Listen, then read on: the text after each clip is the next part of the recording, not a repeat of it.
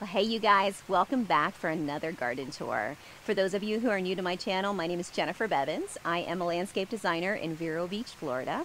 But today we're in for a treat. Today we're going to walk through my friend James's backyard. We're in Stuart, Florida, and I cannot wait to show you how this project turned out. We finished it a couple weeks ago. There's a lot of things going on. We've got 3 water features back here. It's nestled in with tropical plants and palm trees and just some of the favorite things that I cannot wait to kind of go into.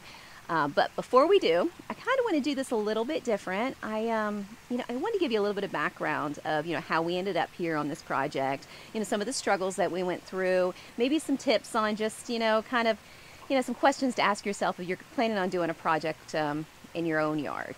So, but for those of you who kind of want me just to get on with the tour, I'll stick the timestamp down below and you guys can move right into that. But for those of you who might be getting ready to tackle a project in your own yard, these might be some things that you might want to ask yourself a little bit before you get started. Some things that they don't always go according to plan. Projects do. So even for us professionals, I've been doing this for 25 years, and there's always a surprise here and there. So I thought I'd share it with you, kind of pull back the curtain a little bit. So on James's project, we had some initial issues. So we had some structures in place that just needed to go. And that happens so often on different projects that we're on. I can meet with a client and they've got a shed that needs to go, or a giant oak tree that is just really causing a bunch of maintenance and a bunch of headache that needs to go. And it's kind of hard to determine if it's really a good idea tackling that and taking it out of the budget by just getting things back down to ground zero. But in James's case, it was a giant koi pond. He had a good size concrete koi pond that was no joke getting this thing out of here. They did a phenomenal job installing it. Unfortunately, the filtration system was just not up to par, and he was constantly working in it. So the choice was, keep it and try to work with it in the space, or take it out. And considering that we're not dealing with a really big area, especially if you're in Florida, yards, every square foot is prime real estate, we ended up taking it out. So my guys pulled that out, and pretty much by hand, just really, it was an aggressive project, but we got that thing out of there. And it was the first time we'd ever done anything like this. So I wasn't quite sure how it was going to go, but we got that out of there, gave us enough room to do the under water storage for the new water feature, and it just needed to go. The second thing he had in there was a giant oak tree that just pretty much towered over top of his entire pool screen and his back patio, and kind of gave some blockage to the water view too. So but between the two, he was just doing so much maintenance, trying to keep the leaf debris from falling, the branches, the acorns. It just kind of kept that place, the backyard, kind of messy.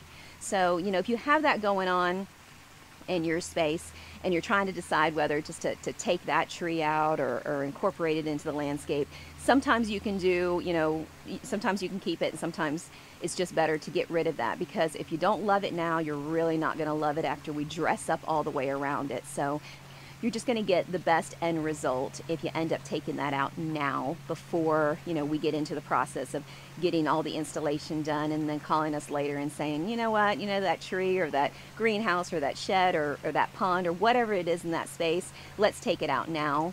Now it's more time, money, and expense of just trying to get that out of there. Well, money and expense are the same thing, but you get what I'm saying. So so even if it takes your first phase of your budget, getting you down to a blank slate, getting you down to new construction, instead of working with some of the things that you might have in your yard that are going to cause you problems later, get rid of it. If you're doing it yourself, and it's going to take you 3 weekends to do it, just kind of pull all of that out there, get down to a clean slate, and then you can really bring in everything that you want to bring in and just enjoy that space. I just always tell my clients, do it right the first time, and that way we're not coming back later and trying to tackle that then. But so, and then I would say tip number 2 is figure out how the space is going to be used. Just generally, is this going to be a spot that, if it's your backyard, is it a spot that you guys are going to gravitate towards when you have friends and family over? Are you trying to create that backyard resort type of feel? Are you trying to, are you just trying to create a very low maintenance space for yourself and just a presentable front yard? I mean, just figure out what your goals are behind the space. If you're anything like me, and you guys have probably seen my yard, I want a resort type of planting. I want to feel like, when I walk into my backyard space, I feel like I'm staying at a 5-star hotel. And, I try to do that with the inside too. I just want ultimate comfort when I'm home. I want to feel like I never have to leave to enjoy my weekend. So, when I'm dealing and talking with my clients, I'm trying to understand, what is it they're looking for in their space? What is it we're trying to create? It's not just about plopping in a bunch of plants and trees and rows of this and rows of that. We're hoping to create an atmosphere. What's the environment? What are we trying to do? That's the kind of thing that fills my cup with doing this after so many years, is really creating a lifestyle for you to live at home. So, think about what you're hoping to gain from this space. Is it the dinner area that you're entertaining? Is it the area that you want your kids when they come home from college? Everybody is in the backyard. Do you need to leave a volleyball net up and work around it? What is it that you're going to do with that space so that way you maximize it? So yeah, so those are a couple things that just definitely think about before you contact a landscaper or a landscape designer, or before you start tackling it yourself. And then have a good idea, but I would say the third thing is definitely don't limit yourself. Don't limit it to what your initial plan was, because in James's situation, it evolved. It was a process. So, we started out with one concept and one idea, and then the more we got in the middle of it, the more he was so open to giving me carte blanche on doing this whole project that he just pretty much just said, just let your imagination go wild. And I know I don't have a big space to work with, so just make it have some impact. So in James's case, this area pretty much is open to his entire back of his house. His kitchen window looks to this space. His living room doors open to this space. And as soon as you walk through the front door, this is what you see. You see that backyard water feature. So, let it evolve. Let it turn into what it's meant to turn into, and don't just stick to a set plan. But I'd like to give a shout out to my amazing crew, because all of the challenges that we had to deal with in this project, they're the bomb. They did it like champs, man. So Bernabe, Rodrigo, Martin, Chuck, you guys did a great job on this project, and you do this week after week after week, and you start strong and you finish strong, and we're dealing with tough environments for the most part. It's hot, it's humid, it's half the time it's raining. And then, so they're really having to pay a lot of attention to detail, and they leave things just as pristine. Just know that they care and they put a lot of attention into what they do. And after all these years together, I just want to thank them, because they make this job worth it. They allow me to create these great designs and dream with my clients of what we're going to do with the space. And they help me come in here, and they do all of the tough stuff. They do all of making it all happen, and they do it with such care. So, you guys, you're the A-team. Thank you very much. I'm going to show you exactly what they had to do and how they had to get all this material out. It went through a 3.5-foot pathway. Everything that you're going to see in just a moment all came through this tiny space. So this was all done by hand. The demo, the removal, the cleanup, the concrete, the giant trees that came out of this space all went out that way, and all the stuff that you're going to see came in this way, and almost all of it was done by hand. The boulders were set with a small bobcat, but everything else, it was done by hand, and you guys are the dream team. So thank you, thank you, thank you, because you make this job just such a pleasure to do. So without further ado, I will start the tour. If there's anything that I missed plant tree wise, or anything that you see that I didn't cover, stick it in the comments down below with a timestamp there. That way I can tell you what that plant or tree is. So I'm thinking about doing an FAQ video. So if you guys have any questions of how the design process works, or certain plants or trees, or how to deal with weeds, or whatever that might be, just stick that in the comments as well, and I'll screenshot it and maybe address it in that question and answer video. So I've kept you waiting long enough, and I'm assuming that you guys hear the water. So we are going to start walking towards the backyard and share with you this beautiful, beautiful garden. So come on with me. So as you guys can see, James is on the river here. We have a gorgeous backdrop of a water view. And I know that obviously there's a lot of pros and cons with being on the water. The pro being is, well, you're on the water.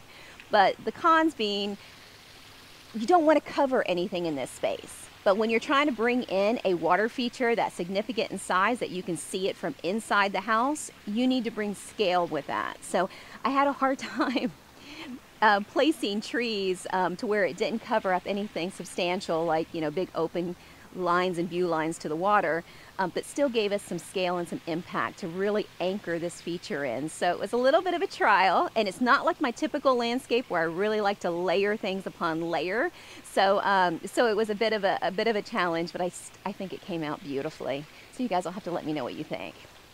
So starting with here, you're going to see as a backdrop around the water feature itself is going to be foxtail palms. I chose to use foxtail palms at all of the entryways. So we've got a foxtail palm here to my right, and then we've got one to the left, and then we've made a crushed granite. This is Tahitian crushed granite. You guys, I love this rock here. This rock is absolutely great to work with. It compacts really good. It shows off any color of flagstones or stepping stones. It stays in place for a small rock.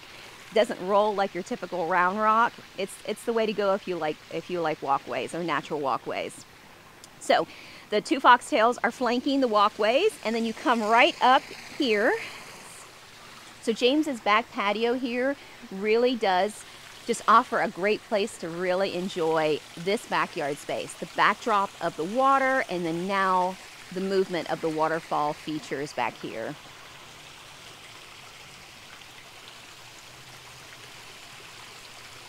Oh, can you just hear that sound? It's just so much deep water sound. There's so many different levels of water, from the soft splashing water of the spillway bowls to the deeper sound of the water hitting water in the pond base. So this is what we call a pondless waterfall. There is a reservoir at the very bottom that holds about 300 gallons of water. And you know, normally with a pondless waterfall, it is exactly what you think it is. It's pondless, so there's not much water. But because James came from having a koi pond, it was important for him to see water. You know, he wanted to see the actual water sitting down here when he was in his sitting at his couch area, and then he wanted to see quite a bit of movement of water all the way around. So I chose to put a bib liner down here, which is pretty much just a fancy way of saying another pond liner in here, so that way it holds the water. And then I release the water area of the pond liner to access this vault that's here, and that's where all of the water storage starts to go down to. So that way we're cupping and holding water a little longer than we normally would. So up here is one 5,000 to 9,000 pump, and that's really pushing water down this long expanse here. I also have a bib liner on there, so that way we see as much of a stream bed as we could possibly get. He really just didn't want to see wet rock. He really wanted to see running water. And then we did the same thing with a smaller pump and a smaller spillway down here. So we have dual spillways running into one section that holds water, recirculates back up to the top, and so on. So this system is really a well-designed system that just really works, just really works well for, you know, many years. And I think it gets better over time. Now, in order to get this much dirt in such a narrow space, there's a pathway that goes, a concrete pathway that goes all the way around. So in order to get as much dirt as we needed to get here to get a 3-foot raise here, we ended up doing a nice big retaining wall all the way to the back, which allowed us to bring in a spillway bowl fountain. That spillway bowl, that water spills into a 100-gallon reservoir right below the second bowl, and I just think it added the perfect topper for this feature, because we got water here, water spilling here, and then now we've got water at the top. It makes me feel like it's all integrated together, you know, like that. All those three features are together. But In truth, that is a separate feature of its own, so it really supplies its own water source. Because of the scale of a feature this big, and because it's so close to the house, I had to make sure that we kind of tiered it down on the sides, and we weren't able to use too many heavily layered tropicals like I would normally use. I was fortunate enough to do a landscape for James's brother Damon, and we also did a large waterfall feature in his backyard because he wanted to see that from the back pool cage himself. And in that particular instance, we didn't have the water view to contend with, so we were really able to layer those palm trees, you know, from something nice and compact all the way around the water feature and work our way up. That video is coming, FYI, but so it was a whole different feel. This spot, I needed to be able to anchor this in, but not create tons of palms and layers and whatnot to help give this the presence that it needed, but not take up and take away from the backdrop of the water view. So what I chose to do is take in and bring in a second spillway bowl. This spillway bowl kind of really does do a nice step down to the water feature. Also gives us a different sound of water. It's a much softer, lighter sound. This is a much deeper sound. And if you guys have been to resorts and places like that, you'll notice that as you're walking through their garden, you know, resort area or pool area, they have so many different sounds of water. So they've got maybe a wall water feature that kind of trickles a little bit, and they've got more of a fountain that really gives you more splash, and then they may have a waterfall or a pond that gives you that deep, heavy sound to it. And I love having multiple different sounds of water. It just really adds charm to a space, really draws you out to enjoy it. So I think these do that. And then there's the visual aspect of them. You know, they're more contemporary. And then you got all this rustic boulders and mix here. So I really do think that contrast just turned out so cool. I just love it. I thought they tied in really nicely with this mermaid statue that we have here, which James has now turned into a bird feeder.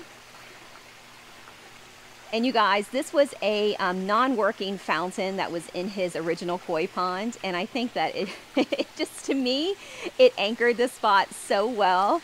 And the fact that it's a bird feeder now, I think is just ideal. But we placed it here because we thought it was just a beautiful, you know, just a beautiful piece of art in the garden, and it belonged back out here, just not as an operating spitter. It was just too much trouble, too much maintenance, and we were trying to eliminate some of that. And then I got lucky and found this little statue at an antique shop down the road, and fashioned some driftwood to it, and we're going to put some really cool succulent vines on her and kind of let her taper down and give just a little bit of interest in the backyard as well. I thought it tied in really nice with his other mermaid statue, and so we decided to place them both at each end of the patio, and you'll have to, Bryce, turn around and show them that. I think that turned out so nice. And it was just one of those happy accidents, you know. So I don't mean to jump around on you, but while we're here, I'll kind of just show you, we did a small planter. Again, we highlighted it with light stone against the Tahitian granite. And we used foxtail agaves here. We used the leopard agave. We've incorporated some small boulders so that way everything ties together. You can kind of see the theme here is nothing too big, nothing too tall, because obviously you can see his couch area there. That's where he spends a great deal of time, and we didn't want to block anything. But it just needed a little punch of something, so this little bit of a touch of impact, I think, did so nicely. And then it brings us over to this swing. So this swing we put in for James about a year ago. Thank you, Ricardo. We put this swing in for James about a year ago, and it's one of the only things that remained. This swing was here so he can enjoy seeing his fish in his koi pond, but I love the way that it adds impact to the edge of this now waterfall featured area. So this is, we brought the flagstone pathway, and this is a great spot to enjoy, and I spent many afternoons sitting on this swing as we were working through this project, so it's a great spot to be. But so you can see, I don't know if the camera will pick up the levels here, but we do have just kind of a nice natural slope, so we really did make some interesting different layers in the garden with stone. And then let the boulders kind of really retain all that dirt for us, and they're doing a nice job of that.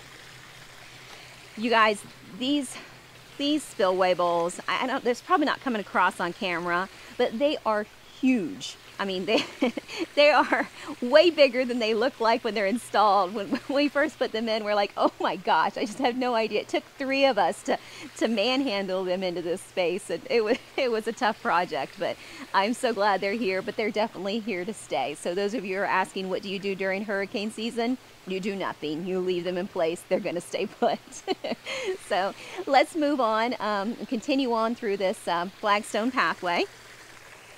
So as I mentioned earlier, I chose to put foxtail palms at every entranceway to this back garden. I love what they do. I love how they anchor it. And because we couldn't do 2 here, I wanted to do a little curved one. So this is a young tree, but it just does such a nice job of curving in, and the curve is going to get more pronounced as it gets older because we kind of planted it on a little bit of a slope.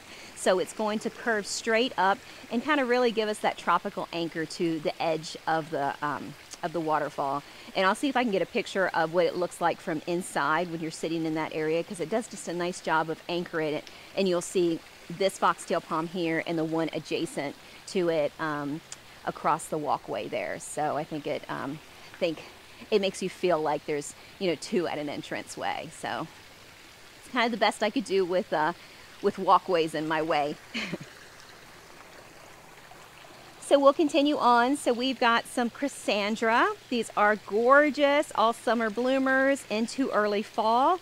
And then you just cut them back. You cut them almost down to the ground, and then spring they flush out and they are super happy again. I love, love, love that shiny leaf to them. I just think they're gorgeous.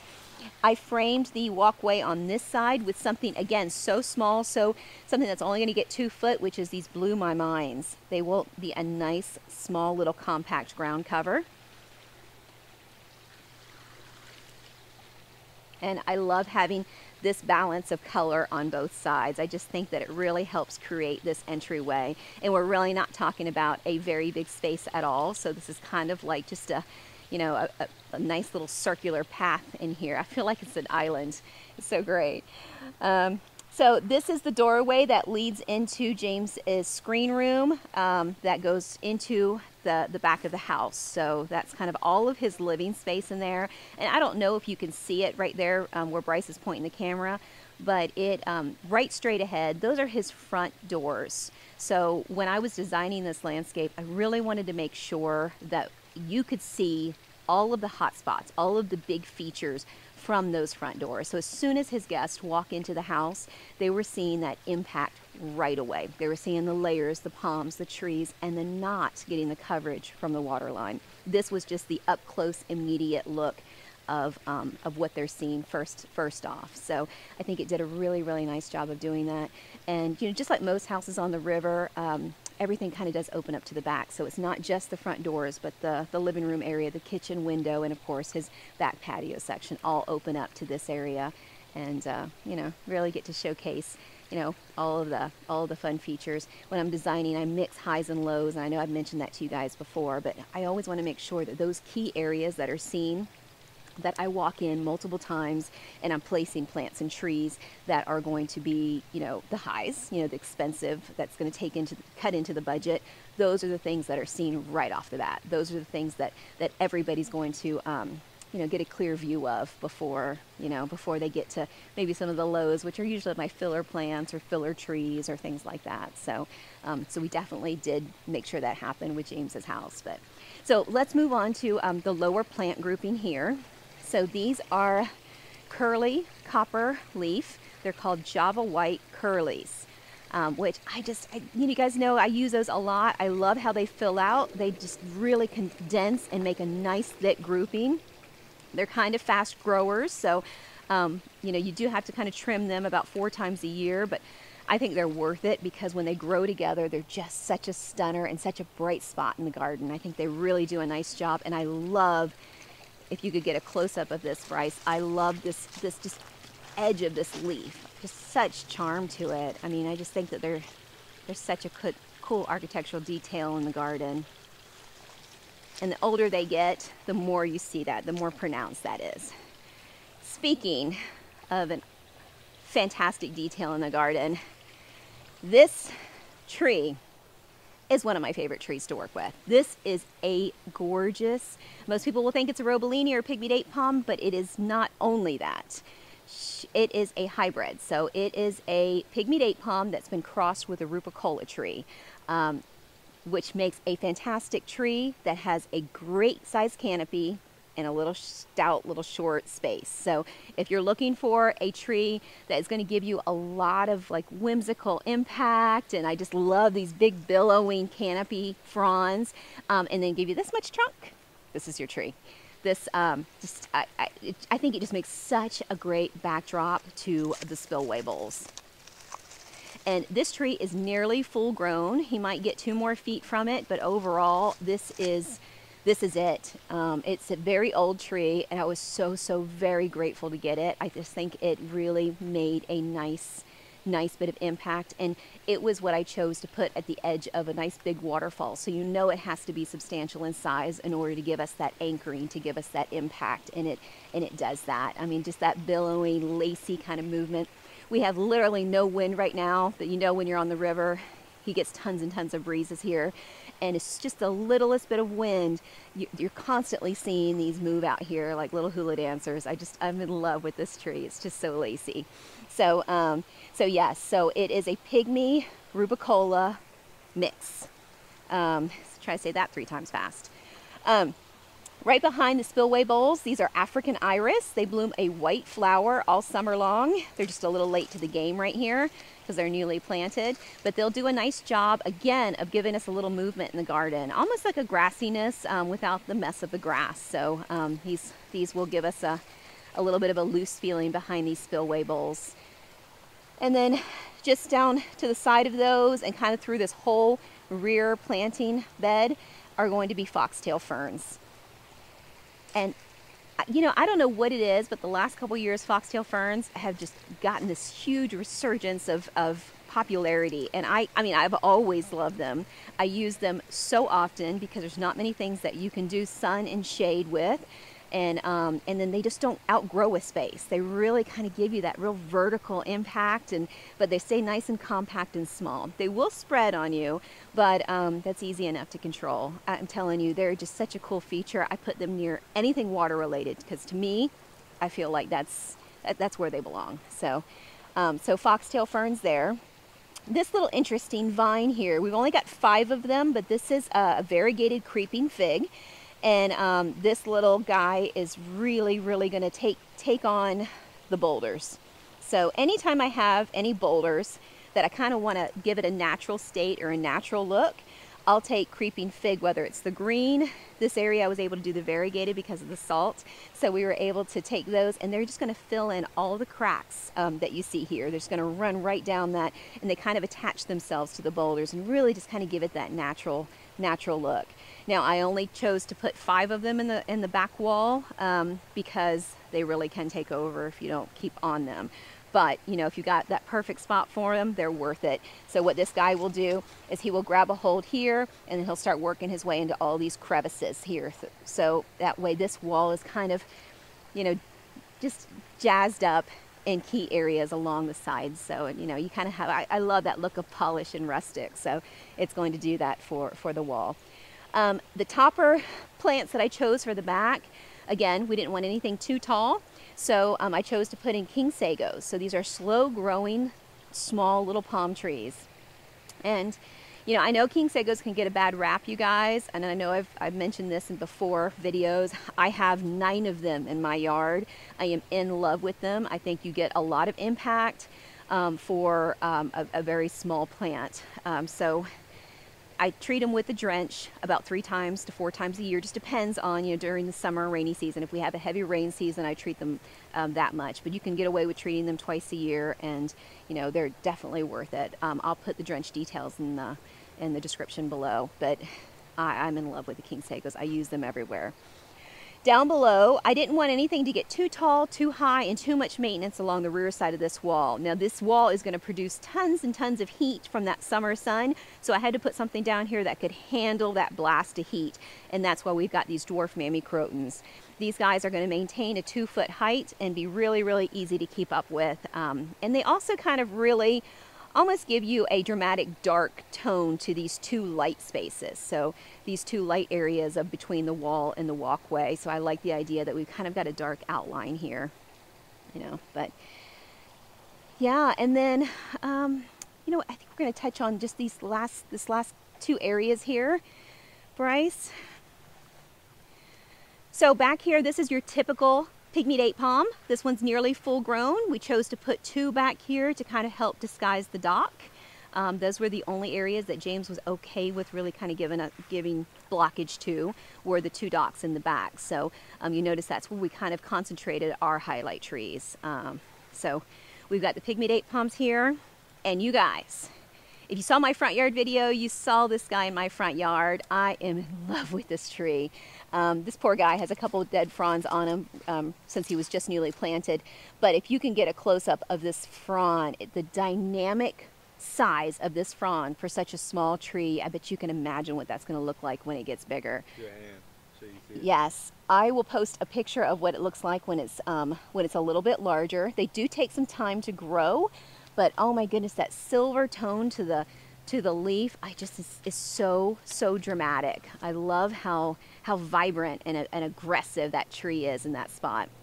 This tree, because it does widen out like this, is going to cover more of the water line than you know I would have liked, but it's positioned from inside the house. It's positioned directly on the dock, so that way this backdrop is going to pretty much just cover the dock. But I think it's going to be so worth it, because it's going to be one of those statements that you see as soon as you enter the house, which I just can't wait till it gets there, because it's such a cool tree. This tree is called Copernicia falensis, and it's the silver tone. Some of them have more green, some of them have more silver. So when you pick one of these guys when they're young, definitely pick one that has some silver shine to it. Those trees are just staples in a garden, and this definitely is. This was a high, so this I splurged a little bit on, but when you see it when it's grown, you'll understand why. It's really one of those worth it. We just dappled in some mammy crotons because we have them across the way. So I wanted to tie them in this bed as well. Now we've got two foxtail palms entering the dock area. So again, you know, I don't know if it's a Roman thing, I don't know, but I love columns when you come into the front. So I have always put trees at an entryway point. So we've got the columns of the foxtail palms here, the foxtail palms entering the water feature area, and of course the foxtail palm over there. I just love the impact that makes. I feel like, I just think that it's so romantic when people walk underneath the canopy of fronds to get from one destination to the other, you know, but that's just me. So over here, we did this planting a little over a year ago, but we did touch in another pygmy date palm while we were here this time. And you see some beautiful fire bushes to the back that do a nice job of just kind of holding in that bank and giving some color and bringing in the birds. We've got some false agaves here.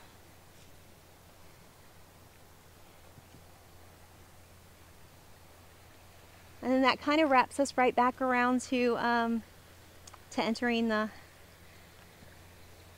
backyard.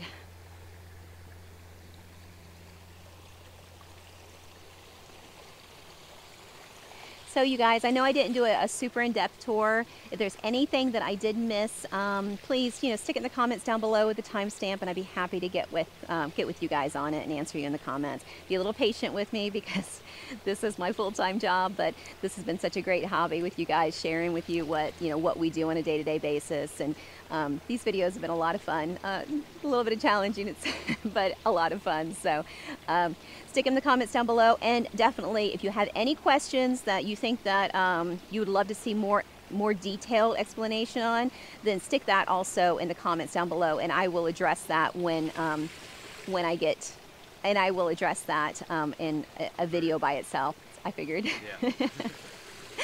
Bryce is trying to capture the birds going to that bird feeder, that mermaid bird feeder. So we're sitting out there talking and just having the cutest conversation. All of a sudden, blue jays popped into that mermaid bird feeder and and scored some peanuts in there. So now he's trying to capture it again. So, but anyway, Yeah, so I would be happy to answer any of those questions. I try to answer them in the comments, but sometimes they can get a bit lengthy. So I was hoping to be able to maybe, just give you a little bit more more info by video. So if it calls for that, then please shoot it out, and I'll be happy to see you in the next video and share that question and answer with you there. So. But yeah, thank you guys so much for joining me today. I hope you enjoyed this video. I hope it gave you some inspiration, and might be something that you want to tackle in your own backyard space. If you have any questions about what we purchased or what, where I got certain things, then again, stick it in the comments down below. I'd be happy to share it with you DIYers, and and wish you the best of luck with it. So, Bryce, was there anything that you wanted to add? Oh yeah. Give you that. I'll steal a little microphone. Let me get my hair right real quick. Sorry, I've been sweating. It's pretty hot out here. First things first, let her know how awesome she is in the comments. She does all this every single day, and she's really a master at work. Second thing, He loves his mom. I do love my mom, mama's boy. Second thing, for sure, if you have any video ideas or you guys want us to make anything or just be creative, you know what I mean? Put it in the comments. We're looking for ideas to make. We want to put out information and videos that you want to watch. So help us out. And third thing, don't forget to like and subscribe. Let me know how my videography is and if I can do any better. And have a good day. Bye.